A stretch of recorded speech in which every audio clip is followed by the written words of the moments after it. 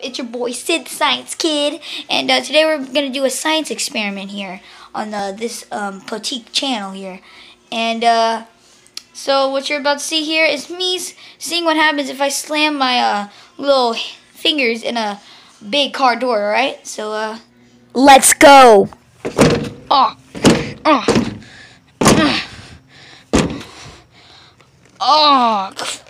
crap.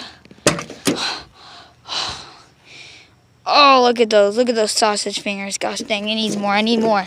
More.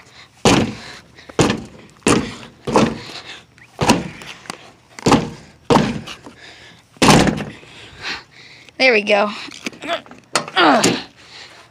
Alright, guys. So, this is the end result of me slamming my hand into the door. I don't know what to do. I don't know if to go to the hospital or not. I don't know.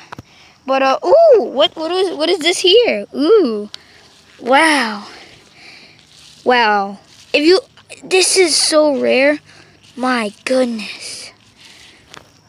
I literally was just walking and I found this. Oh my gosh, I can't believe I can't believe I found this.